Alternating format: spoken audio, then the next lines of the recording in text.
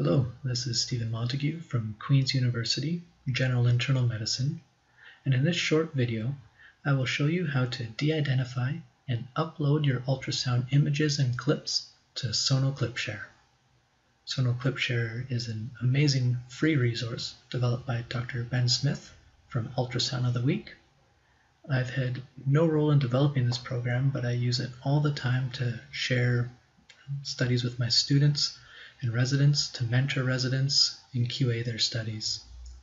To reach SonoClipShare, you can simply Google SonoClipShare or enter the URL, which is www.sonoclipshare.com.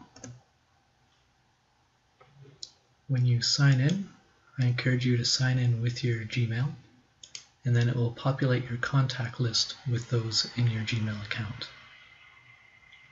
When you are signed in, on the left-hand side, the wrench, the Tools button, you can download the Windows installer. And this is an easy tool to de-identify and upload your clips.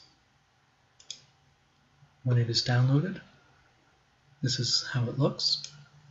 I'll again log in with my Gmail.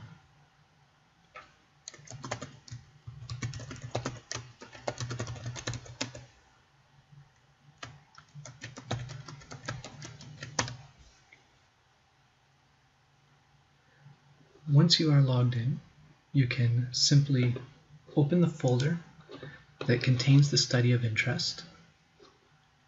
Then on the SonoClipShare uploader, you can create a new archive.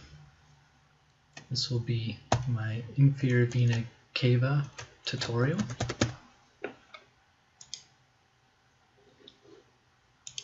Then with the videos, you can select, drag and drop them into the SonoClipShare uploader.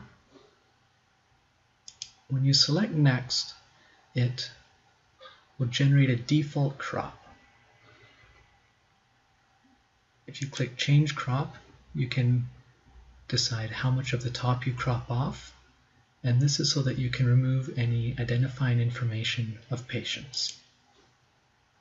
When you click OK, it'll crop all images and videos to that level, and then you can click Crop and Upload. The beauty about this de-identifier is it also removes all the metadata for each file, so it clears all of the timestamps for when it was created, as well as any other associated information such as what machine it was created on or any CR numbers. This will take a little bit to de-identify and crop all of these clips, and then it will upload them to the website. Now that it is uploaded, you can go back to SonoClipShare, and if you click on My Archives, you can see IVC tutorial has been uploaded, and then you can easily view the archive and share it with other individuals.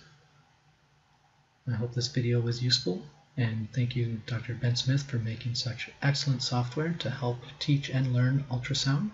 And feel free to leave any suggestions or comments below, and happy scanning.